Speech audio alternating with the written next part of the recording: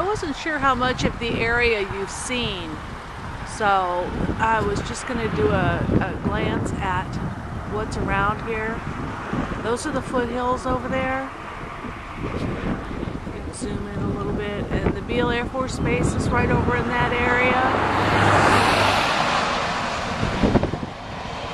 And if you could see them,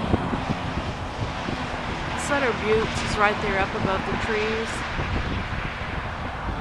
But this is the area you will be coming to.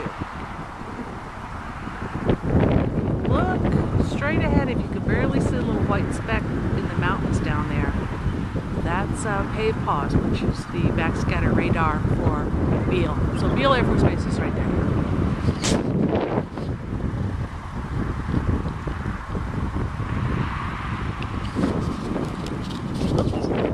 Okay, here's the backyard. Fairly good sized backyard.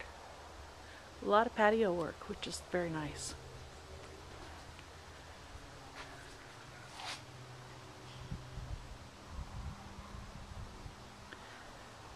That helps you.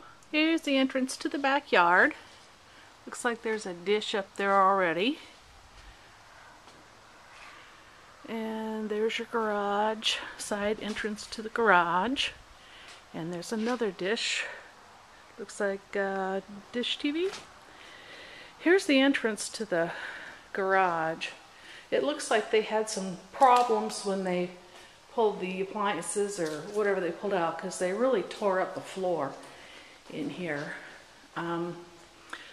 But hot water heater, sprinkler system. Looks like your connections for the washer and dryer out here. There's the doors. If you'll note, there's no automatic door openers on either one that have to be installed. And it looks like they finished the drywall in here. But a good sized garage. Kind of from the side, there's trees, the neighbor, the front entranceway, the front door. Must be the garage window. And, sorry, got it fast.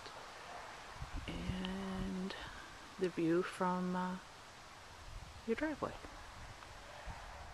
Here you go. Here's a little bit closer view. So you need a little mowing. There's some more rose bushes in front. You've got a 3-car garage.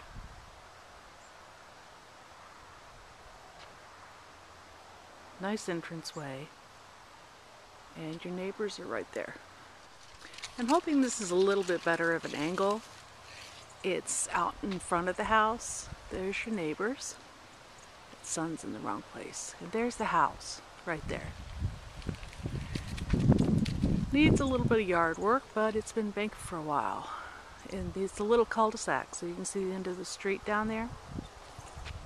And you can't see with the sun, you probably can't either.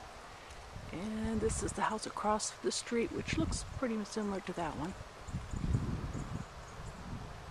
Okay, let's go inside. I hope you can see this okay. This is the park. It's right at the end of the street when you turn on to Harding Place. There's the entrance of the street.